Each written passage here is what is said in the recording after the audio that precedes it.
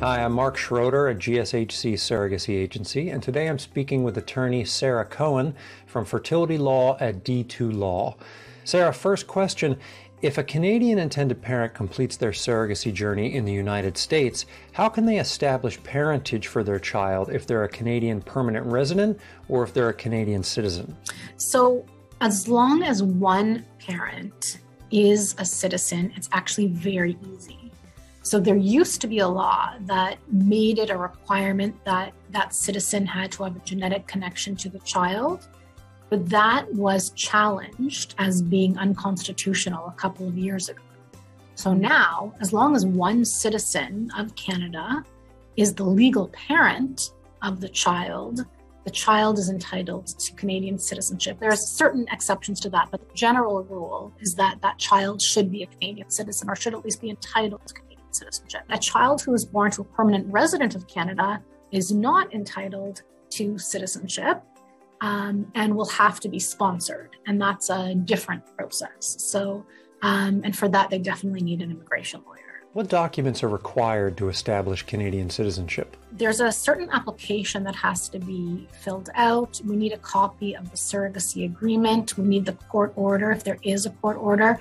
We much prefer a post-birth order as opposed to a pre-birth order. So a lot of my clients who do surrogacy in places like California that have pre-birth orders also get a post-birth order because from a Canadian perspective, we're much more comfortable with a post-birth order. We are not signatories to the apostille, so we don't apostille our documents here in Canada.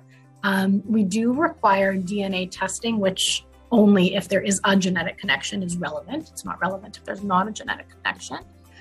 We also need a document proving certain things.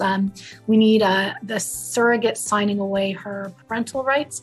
We need a document from the clinic that this was done, surrogacy done through IVF. We need a document from the hospital that there are no outstanding medical bills, and we need a birth certificate, as well as we need the parents' passport if they have color copies, etc. Parents' birth certificate if they're born in Canada, not relevant if they weren't born in Canada, etc. As long as we have all those documents in order, we're able to bring an application. I do have to say something that I think is probably surprising to people is that it takes a long time for the application to go through.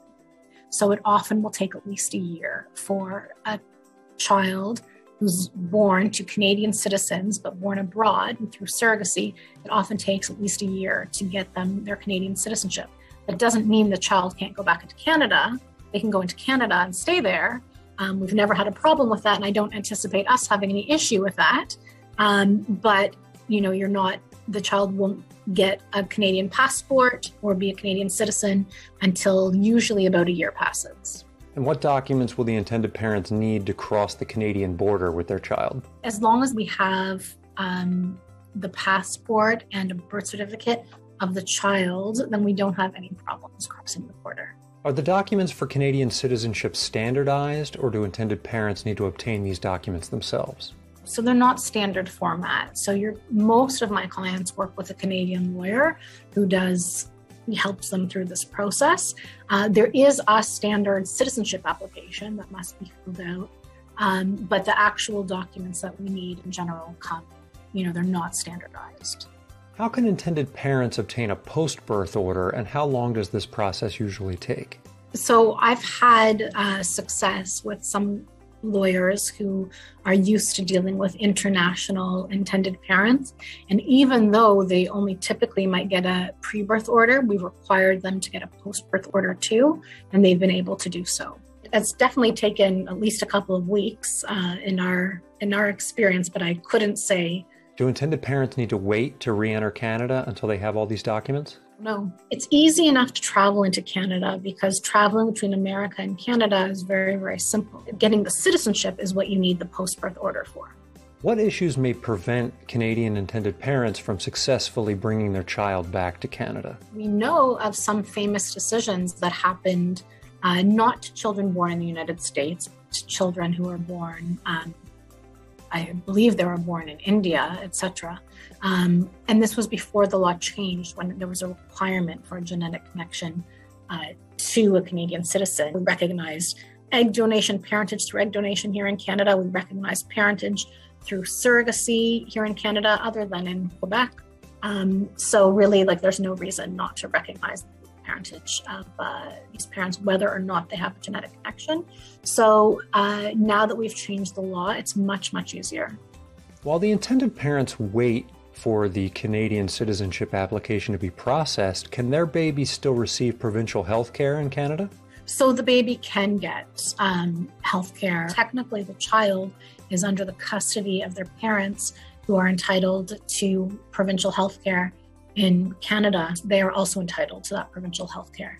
If one or more intended parents have permanent resident status only in Canada, what options do they have? So in that situation, I'll tell you honestly, I refer to an immigration lawyer because that is beyond my fertility legal expertise, but I have an immigration lawyer I deal with very frequently, and that's who handles that situation. I know for a fact that the child's not entitled to citizenship, but can be sponsored by the permanent residents. And roughly how long is the current wait time for intended parents to start a surrogacy journey in Canada? In terms of what it looks like on the ground, I think the time you're waiting really depends agency by agency. So one agency that I think is excellent and does fabulous work, it really does take 18 months to 2 years to find a surrogate, and that's a very, very long time. Other agencies, I would say, are closer to about 9 months, 1 year. But no situation that I know of can you literally just sign up with an agency and tomorrow you're going to have a surrogate. Or it happens, but extremely rarely. So that shouldn't be the expectation of anyone doing surrogacy in Canada. And my experience with my Canadian clients who have gone to the United States is they can find a surrogate faster. They just can. Generally speaking, what are some of the pros and cons of a surrogacy journey in Canada? I will first tell you that my experience is most Canadians do surrogacy in Canada still. And part of that reason is because we have a good healthcare system, it's close to home, it generally is priced competitively, both because the Canadian dollar is worth less than the American dollar, and just because it costs less because we have free healthcare for the surrogate, etc. And then we're not worried about insurance for the baby. So there's lots of reasons to stay here. We do have some clients who go to the United States, and there are certain benefits to going to the United States. I think that some of the agencies in the United States are excellent, really fabulous. I think some people are actually more comfortable compensating surrogates. And you can't do that in Canada. It's punishable by up to 10 years in jail and or $500,000. So you're entitled to reimburse a surrogate for all of her out-of-pocket expenses. And we have a list from Health Canada that tells us what we're allowed to reimburse. And that list is actually quite generous. But at the end of the day, it's still only reimbursements. It's not compensation. So a lot of people feel, I myself included, that that's wrong. That being said, some people won't engage in surrogacy because they want compensated surrogacy. There are other benefits of the United States. So for example, if you want to do gender selection or sex selection, you can't do that in Canada. It's prohibited unless there's a health reason. Some people want a pre-birth order. You can't get that in Canada, etc. Some things that are great about surrogacy in Canada is that the provinces, all except for Quebec, recognize the parentage. We're very LGBT friendly. We have no problem with multi-parent families, so polyamorous families. We have no problem with single parents. And that's across the board everywhere but Quebec. So there are some wonderful things about it too, but there's also pros in doing it in the United States. What's the surrogacy journey like between Canadian intended parents and Canadian surrogates? It's a totally different mentality behind the way surrogacy works in Canada. I would say, 99 times out of 100, the surrogates in Canada are very close with the intended parents. And I think that makes sense in an altruistic situation because there has to be a reason that someone's choosing to do this. And they're usually choosing to do it because they feel they want to do something great to help someone else. And they're usually going to pick, the surrogate to a large extent picks in Canada who she's going to work with. So she usually chooses someone who she thinks, wow, these are going to be great parents, or I really like these people. I often make jokes to my clients that I don't know if you've ever had a girlfriend, but you're going to have a girlfriend for a year. And it's kind of like that. People are in touch all the time, really make beautiful relationships. I have seen those relationships happen with my clients who go to the United States for surrogacy too, though. It's just that I see them all the time in Canada. Is egg donation legal in Canada? It is legal to do egg donation in Canada, but similar to surrogacy, it's not compensated. So we reimburse egg donors, and we have a list from Health Canada what we're allowed to reimburse them for. And if it's not on that list, we're not allowed to reimburse them for whatever it is that we seek to reimburse them for. An egg donor has to be at least 18 years old or older. Something that is stronger in the United States than in Canada is access to egg donors, in the sense that we have egg donors in Canada, but we're a smaller population and smaller number of donors. So, it's totally doable. It's not like we're suffering in the sense like we can't find egg donors, but it's not the same kind of numbers that you're looking at in the United States. If Canadian intended parents choose egg donation, do they have to disclose that their child is not genetically related to them? So in Canada, you can choose anywhere from anonymous, open ID, which is what we call open identification, or known donation. There is certainly a push towards a known donation, and I'll tell you that's where I'm most comfortable, but I have many clients who choose anonymous donation too. So there's nothing illegal about anonymous donation in Canada. It's perfectly legal, it's legitimate, it's doable, but there's definitely thoughts that many people, are concerned about what happens if a child has questions when they're older, etc. So a lot of people either go with known donors or choose the middle ground, which is basically when the child reaches the age of 18, they're entitled to get information if they want it about who the donor is.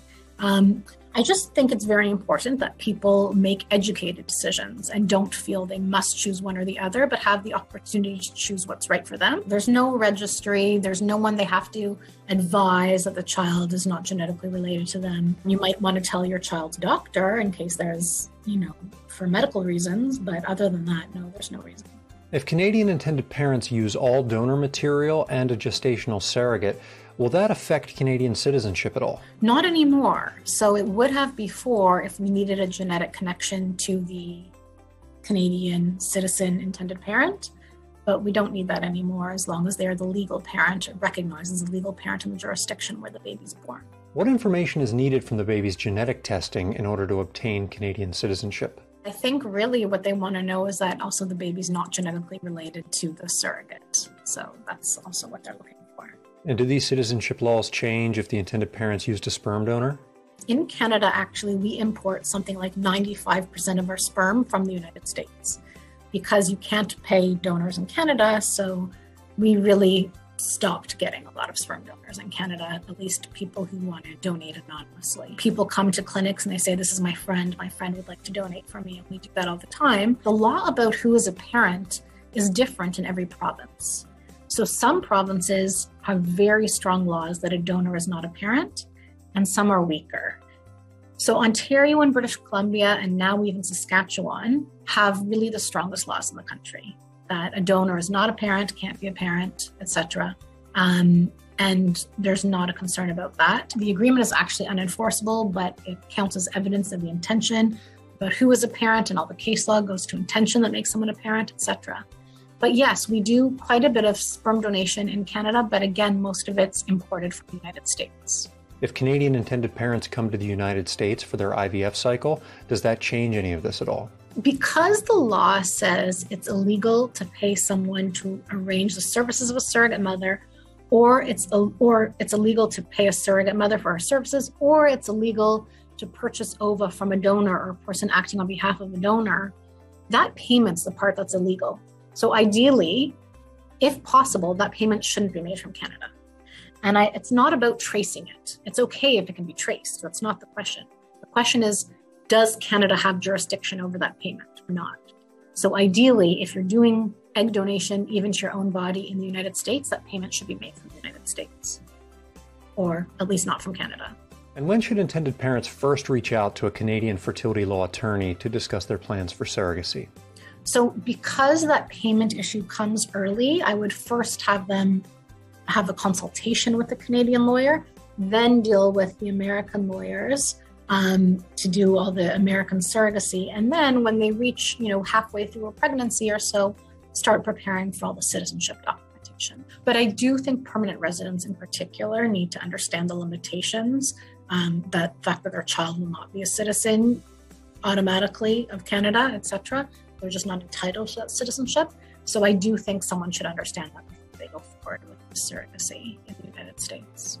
What are the legal costs at your firm and what services do they cover? The way we end up doing it is flat fee basis. So we do a process whereby we're usually first helping people by introducing them to American surrogacy agents, etc., who we think are good, talking about the Canadian legal aspects. So for example, in Canada, it's illegal to pay a surrogate and punishable by 10 years in jail and or $500,000. So it's very important that Canadians know how to make any payments that they're making to a surrogacy agency or to a surrogate without breaching Canadian law. So we go through that at the beginning with them. We look over pre-birth orders. We deal with post-birth orders to make sure they're in a wording that's going to be recognized in, under Canadian law. And then we just help with the citizenship application. So usually we charge in Canadian dollars about $4,500, which is probably about 2,800 American dollars. This has been a conversation with Sara Cohen from Fertility Law Canada at D2 Law. For more information on the Canadian surrogacy law process, feel free to reach out to Sara at the information below. And thank you very much for watching. GSHC